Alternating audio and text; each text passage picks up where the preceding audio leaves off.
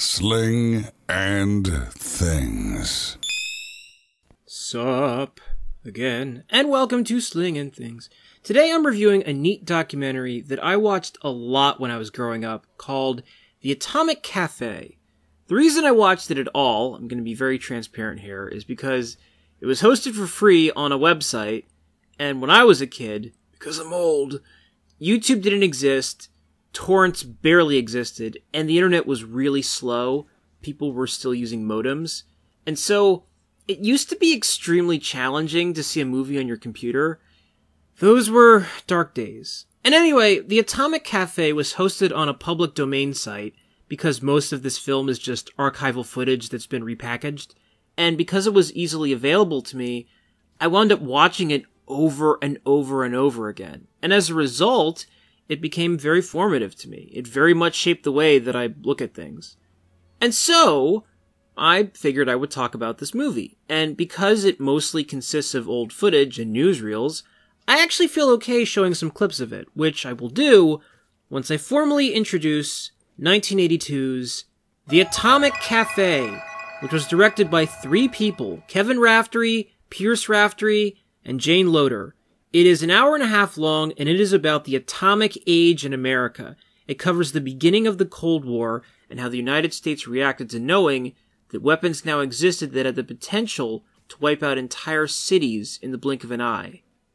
The Atomic Cafe is one of the most impressive documentaries I've ever seen, in part because it doesn't utilize a narrator, or lots of text, or a single sit-down interview. It tells its narrative completely through newsreels and commercials and propaganda films from the 1940s and 50s. And that alone is quite the accomplishment. Telling a coherent story entirely through highlights is not easy. There is a reason you don't see a lot of documentaries made this way. But to truly appreciate what an undertaking this was, consider that the three directors made this film in 1982, when there was no internet. Back then, it took an enormous amount of legwork to physically gather footage like this. These days, compiling this research wouldn't be that hard because of how available everything is, but back then, it was so difficult to assemble this material that it took them 5 years to make this movie. These directors dedicated a big part of their lives so that people in the early 1980s could see this. It was an incredible undertaking, and it's a prime example of why it's good to give some leeway when we're assessing older pieces of entertainment like this, when it was harder to make stuff. The Atomic Cafe might not look as crisp as a modern documentary, but it took every bit as much effort to make it, and then some. The benefit of making the film the way it is that it comes off as extremely objective. The Atomic Cafe deals with the aftermath of World War II, and the way that the American public received the threat of possible nuclear annihilation. And the thing with making movies about war and doomsday devices is that it's such a heavy topic that it can be hard to make a movie about it without it coming off as preachy. With this movie, though, all you're doing is watching footage about the early years of the Cold War that is spliced together with music from that time period. There are no opinions or arguments verbally stated within this documentary. It leaves its message entirely up to you, the viewer. And as a kid, I found that really effective because it came off to me as an authentic glimpse into how America behaved during the Cold War. Whereas if it was chock full of interviews or something, I might not have perceived it that way. And as a young American myself, I found what I was seeing in this film rather enlightening. So, one of the earliest segments in this film is on the Bikini Atoll bomb testings. In the mid-1940s, America was searching for a place to test the atom bomb, a place that wasn't all that populated. So what they did is, they went to this tiny little island in the middle of the Pacific Ocean called Bikini, where all these native people had been living in peace, and the US government basically evicted them from their homeland so that they could conduct bomb tests on their island. Behold a very uncomfortable pair of clips from the Atomic Cafe.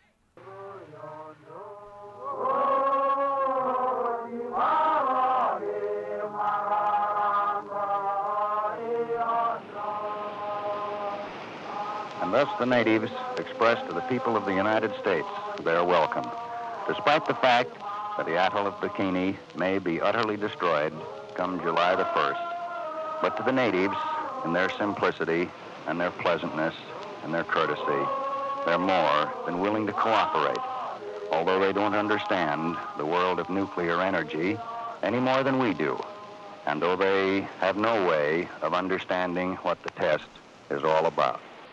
American officials discussed plans with the Bikini natives for the evacuation of the atoll. The islanders are a nomadic group and are well pleased that the Yanks are going to add a little variety to their lives. We then watch as the Bikinians are all put onto boats, and they're all happy and smiling and singing, and then you watch as the United States Army drops a massive atom bomb on what was now their test site. And as a kid, this horrified me. It was stunning to learn that my country had done this to someone, and that I had never heard about it either. And the truth is, yeah, the United States turned the indigenous people of Bikini into vagabonds. They conducted so many bomb tests on the island that they rendered it unlivable. And learning that was heartbreaking. It was like the first time it ever occurred to me, wow, my country isn't as great as I thought it was. My country has done some terrible things to people. And then, of course, once you know that, you go down the rabbit hole of, what else has my country done that's not that great? And the answer is, a lot. And you see that in the film. You see the way that Americans turned on one another during the Red Scare. And it's pretty shameful. Another thing that was revelatory to me in watching the Atomic Cafe was seeing how the government tried to educate people about the atom bomb and what the American public should do if Russia ever launched one. And what's amazing is, the US government decided that the best way to warn its citizens about the bomb was to essentially tell them that they had nothing to worry about. Nothing, so long as they behaved in an orderly fashion, as depicted in this famous civil defense film.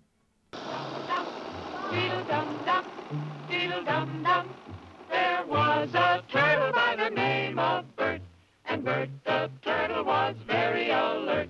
When danger threatened him, he never got hurt. He knew just what to do. He'd duck and cover, duck and cover. Now, you and I don't have shells to crawl into like Bert the turtle, so we have to cover up in our own way. Paul and Patty know this. No matter where they go or what they do, they always try to remember what to do if the atom bomb explodes right then. It's a bomb. Duck and cover. Here's Tony going to his Cub Scout meeting. Tony knows the bomb can explode any time of the year, day or night. Duck and cover. Attaboy, Tony. That flash means act fast. So, there's a lot to unpack there, right? The government was telling children, okay, at any given moment, no matter where you are, no matter what time of day it is, there is a chance that our enemies are going to fire a weapon at us that could kill everyone. But don't worry, if this happens, and it could happen, all you need to do is duck and cover, and you'll be fine. All you need to do is hide under your desk, hide against the wall, and you'll be fine.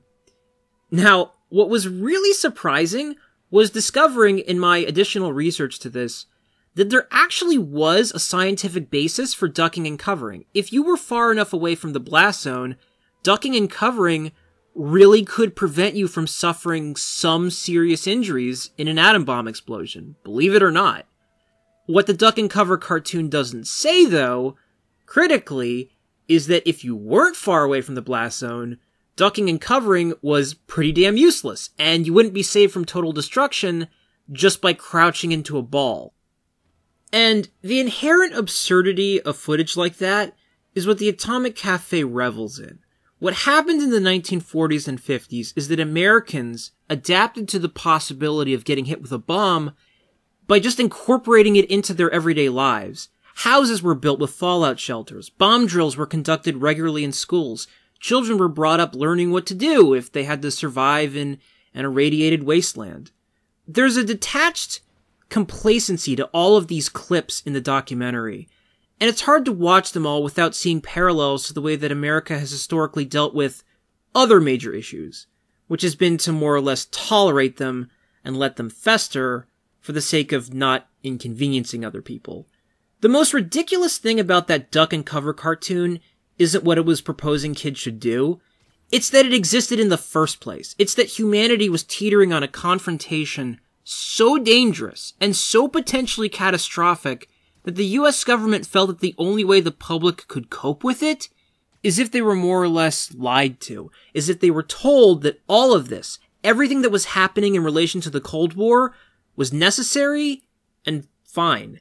It's why The Atomic Cafe winds up being an anti-war movie without it explicitly saying it's an anti-war movie. It's an anti-war movie because when you see the lengths that people went to in order to delude themselves that this was all okay and that this type of weapon was worth having around, I think regardless of your politics, you'll come away thinking that maybe we'd be better off if nuclear warheads weren't a thing. Just maybe. As much as I like The Atomic Cafe, it is worth conceding that it's not as comprehensive as it might have been if it wasn't made in this style. Because it's almost exclusively showing you the headlines from that time period, what you're not getting from this movie is a lot of context, and a lot of this material is interesting enough that I wouldn't have minded if the documentary had gone a little deeper on some of this. For instance, it would have been nice to know more about what happened to the Bikinians, or more about who Ethel and Julius Rosenberg were. Also, in order to watch this, you have to be okay with a lot of this footage being super grainy. I saw the remastered version of The Atomic Cafe for this review, and it does look better, but there's only so much you can do when you're working with incredibly old footage.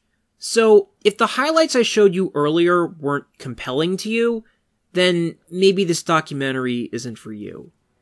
For me, however, I was still into this. I have always had a morbid fascination in the existence of mushroom clouds, and the fact that we're capable of generating explosions like this that are the size of skyscrapers. It's horrible, but it's also hard to turn away from, and even after all these years, I still think there's value in seeing how the atom bomb was initially sold to people, and how it changed the American culture. And to be really specific, if you've ever played one of those Fallout video games, and if you've ever wondered where its saccharine corporate aesthetic comes from, like if it was based on anything real, you might be interested in The Atomic Cafe. And if you are, it's not that hard to find.